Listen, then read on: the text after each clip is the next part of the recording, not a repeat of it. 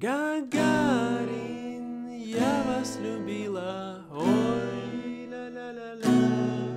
Гагарин, я вас любила, ой, ла-ла-ла-ла. Гагарин, я вас любила, ой, ла-ла-ла-ла. Гагарин, я вас любила, ой, ла-ла-ла-ла.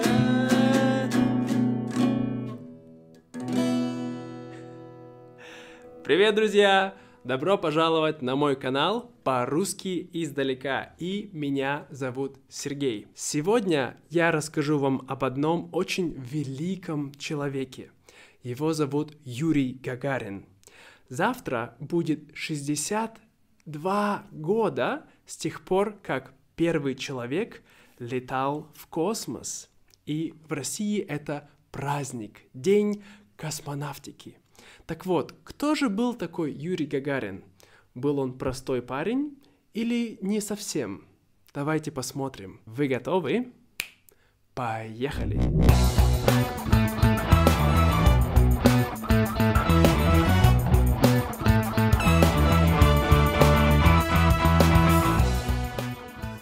Юрий Гагарин родился в 1934 году в маленькой деревне. Деревня называется Клушино.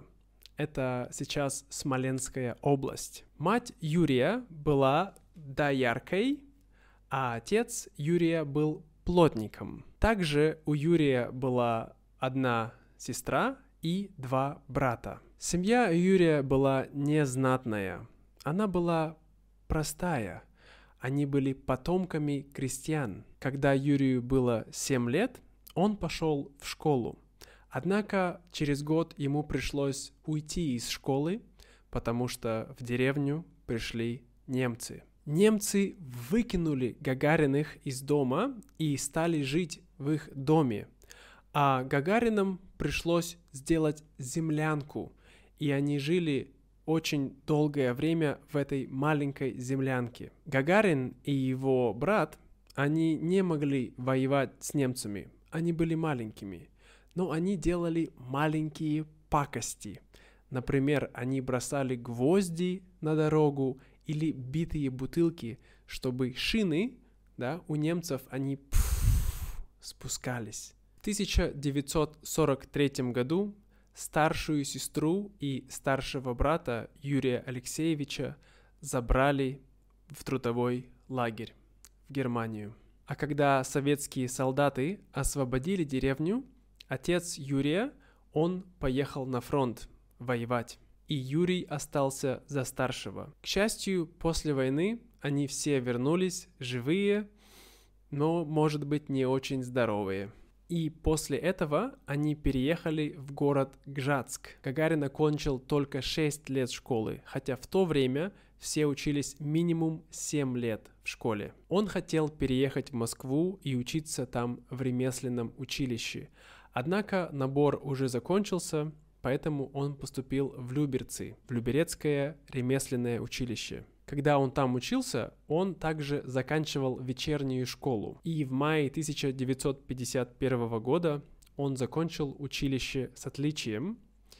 И также он закончил 7 класс. В августе того же года он переехал в Саратов и поступил в индустриальный техникум на литейное отделение. И когда он учился в техникуме, в 1954 году он поступил в аэроклуб.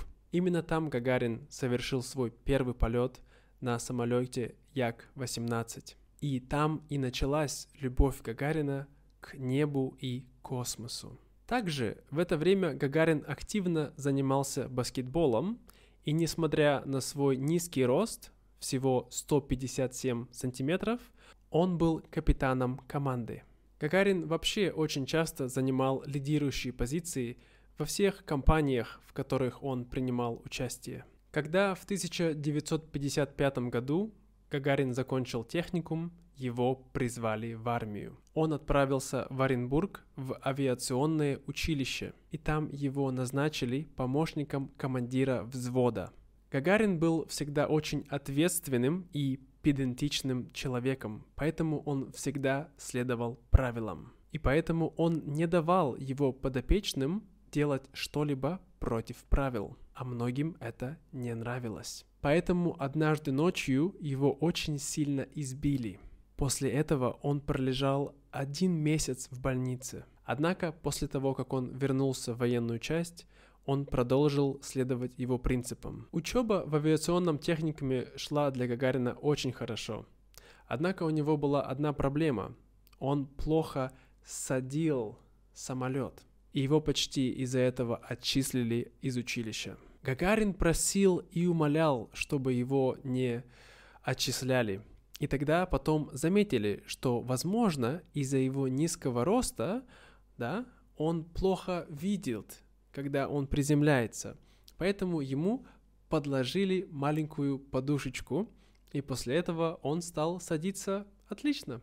И в октябре 1957 года он закончил летное училище с отличием. Также во время учебы у него начались отношения с его будущей женой. Однако им не разрешали жениться, пока он не закончит училище. И вот, наконец, после того, как он закончил училище, они поженились и родили 2 детей. В 1959 году начался отбор людей для полета в космос.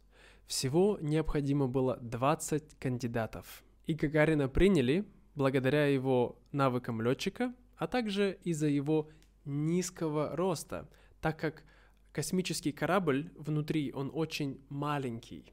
И тренировки начались весной 1960 года. Тренировки были непростые, однако Гагарин преодолевал их с позитивным настроем и трудолюбием. Все любили и уважали Гагарина. В начале 1961 года появились данные, что американцы хотят отправить человека в космос раньше русских, поэтому все начали торопиться. В итоге выбрали 3 кандидатов – Титова, Гагарина и Нелюбова. Изначально планировалось, что полетит Титов, а Гагарин будет запасным космонавтом.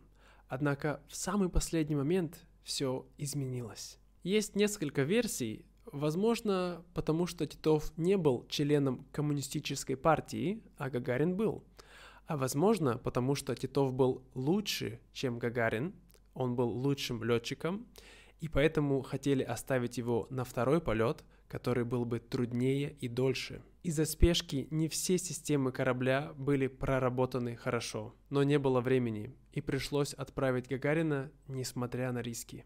И вот 12 апреля 1961 года Юрий Гагарин сказал свое знаменитое «Поехали!» И корабль «Восток-1» отправился в космос из космодрома Байконур в Казахстане. Конечно, не обошлось и без приключений. Когда корабль вышел на орбиту Земли, он поднялся на 100 километров выше, чем было необходимо.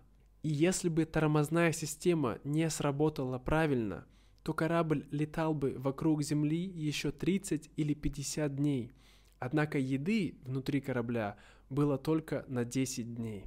Но, к счастью, все обошлось. Полет продлился 108 минут, и Гагарин всегда следил за его состоянием и делал маленькие эксперименты.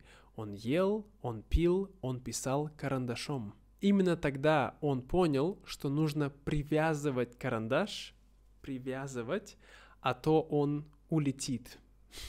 И после того, как корабль совершил 1 оборот вокруг Земли, он начал садиться.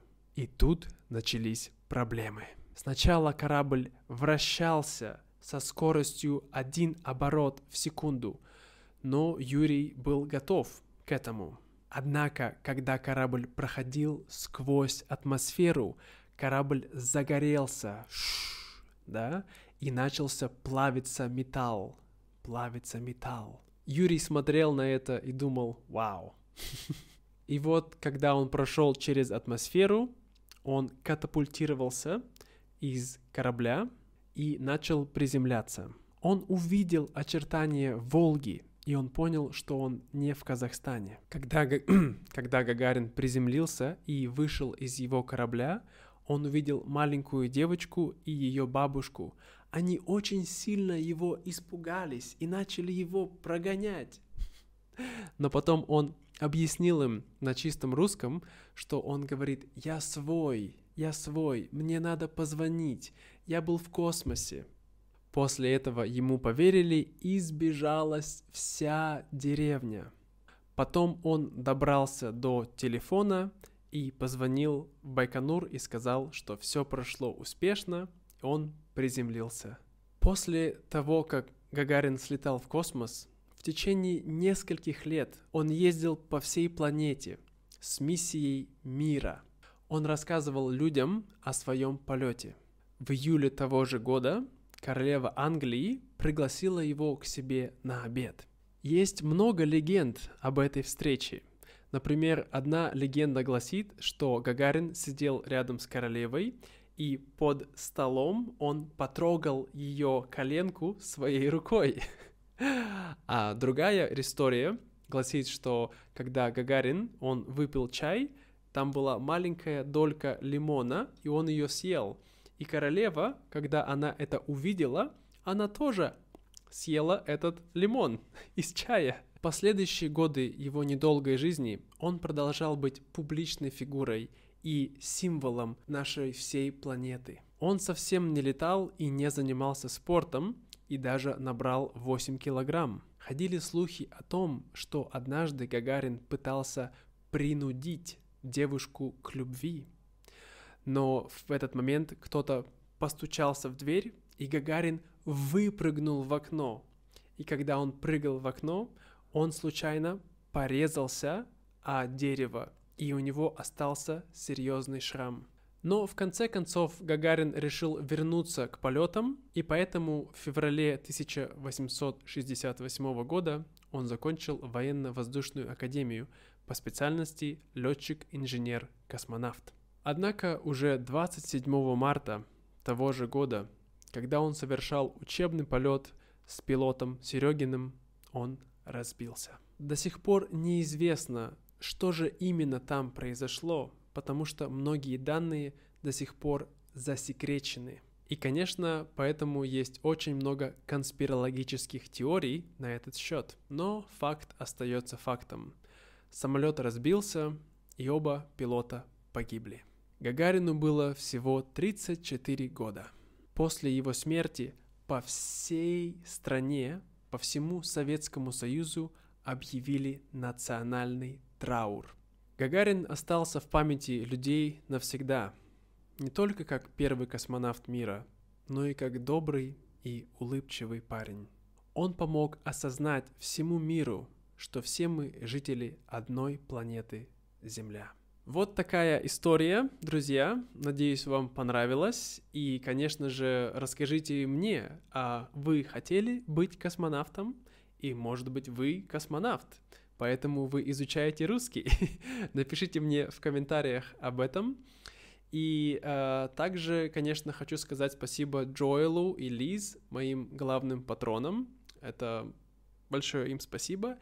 И если вы хотите также получить транскрипт к этому видео и другим таким, то вы можете перейти сюда, на Patreon, и там получите транскрипты ко всем эпизодам всего за $4 в месяц. Это все на сегодня, друзья. Спасибо большое. До скорого и пока-пока.